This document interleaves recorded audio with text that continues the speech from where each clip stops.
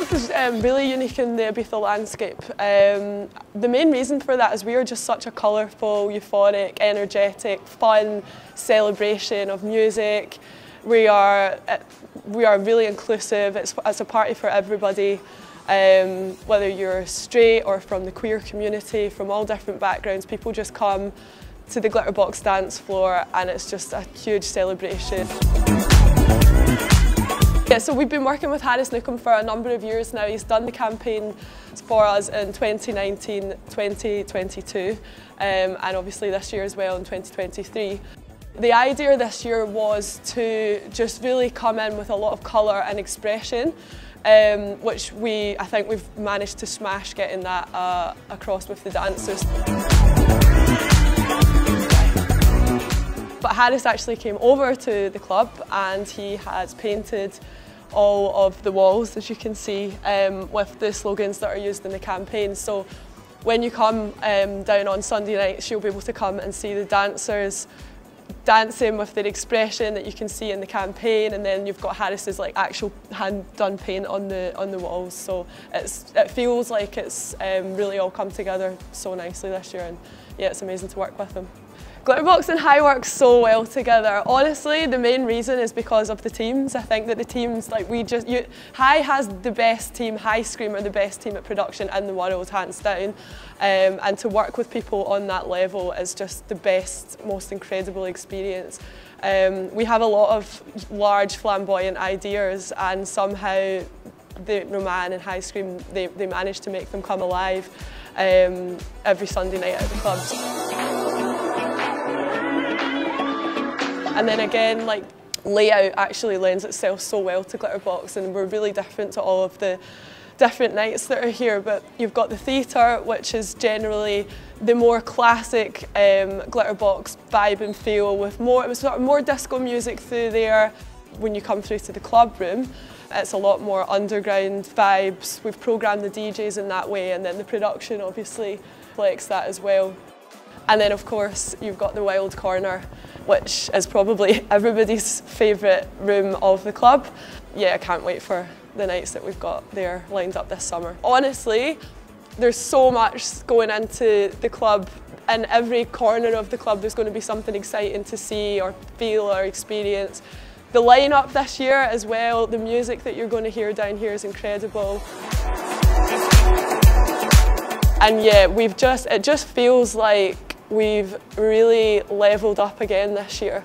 I'm so happy with what Romain and the High Scream team have done, and yeah, we're ready to go.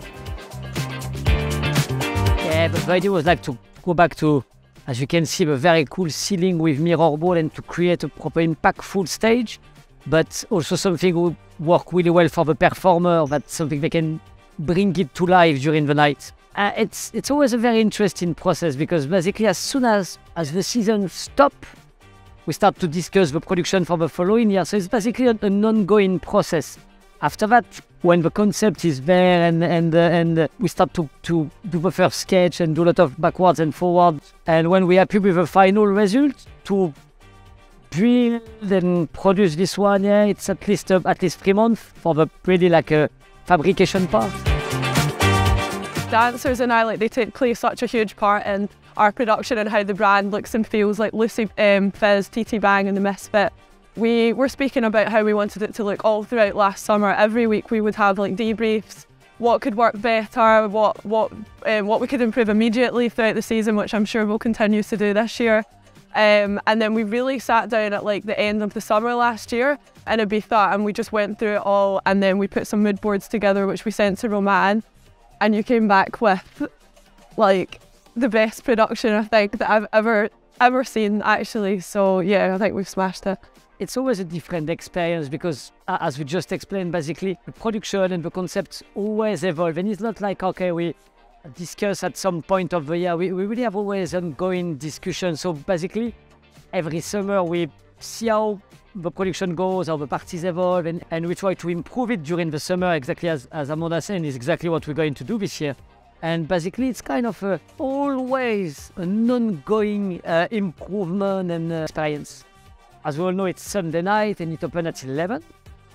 and the night before it's black coffee, who close around 6, 7 o'clock. So we basically have a few hours to take down all the production of the day before and a few hours to set up that. So we have 4 hours maximum to set up this design, all the ceiling with mirror ball, all the club room, all etc. So yeah, it is basically we have 4 hours to transform totally the club to have all the Glitterbox immersion. Yeah, and it takes a lot of people. For the dancers, for a start, they're what really sets us apart from like all the other nights on the island. There's a lot of nights that are quite sort of dark and minimal, but we are really like flamboyant and colourful. The vibe on the dance floor is just totally euphoric. There's so much fun to be had here, and yeah, it's just a really amazing, colourful experience.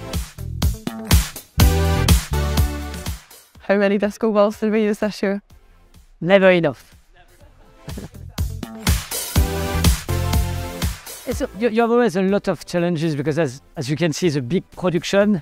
The setup time is very short. So we really wanted to create something like change really the look of the club, and also, you know, Amanda talked about the dancer who are very important part in the party, and as you can see, they have like mirror box where they can dance inside. So the idea was really to be able to create a proper kind of universe for each dancer, that they, on the full picture you will see all of them, but also they can really like reflect independently. So basically it's a design you can zoom in or zoom out, and you will have a different story. So it's never easy when you want to put together such a big design with that short amount of time. So yes, it's always a challenge to try to transform a club. You know, this room we call it a theater for a simple reason, is because when you come to Glitterbox, it have to feel like the Glitterbox show, the Glitterbox night, and that's always the biggest challenge, to be sure that when the people came, they are at Glitterbox, and yeah, it seems we are at Glitterbox. Yeah, it does. I don't know how you've done it. It's so mad. Like it feels really futuristic, but it feels really underground and colourful at the same time. It just feels really cool. It's just... Obviously, it's a big scale production for sure, but it is not like... It has a purpose, it tells a story. Yeah, I remember the first discussion we had with Amanda was like, you know, when you watch a mirror ball, if you cut a slice and zoom in, it could be, you know, it could be that. I'm sure it's not, but it could be that. And I'm like, as soon as you have a story and you have just like a very clear art direction, and I mean all the work of mood board, of artistic research is done by Amanda and all the Glitterbox team is very precise. So basically, when you have all this kind of information, it's I was able to say easy to nail it in terms of design, because you know the direction you want to go, and it's big, but I think it makes sense. It's not just big to be big. This summer we've got about 20 performers joining us on stage every Sunday at Glitterbox. Some people bring a new costume every week. Some of the people who travel here from London and other places bring huge suitcases full of costumes to change into throughout the night. It really depends on the performer. One of the key messages of Glitterbox is to express yourself, and so the dancers are hugely creative and they bring inspiration from everything, and it really depends on their background or what interests them or what they love. But the message is to come and be your best self on the stage. We've had dancers join us from all different kind of avenues. Some people we've met on the dance floor, others on social media, and then we have like amazing people that we work with, like Kitty Smile, who's introduced us to the voguing and whacking communities. I mean, at Glitterbox, we're really intentional with putting a wide variety of different people from different backgrounds on the stage. And so everyone kind of brings their own dance moves, their own energy. And the unique thing about all our dancers is that they can get up on the stage and express themselves. And everyone is like different and special in their own way. Like I said, Glitterbox is about expressing yourself, and we want you to come and wear whatever you want. Just wear what makes you happy, however you feel you want to express yourself.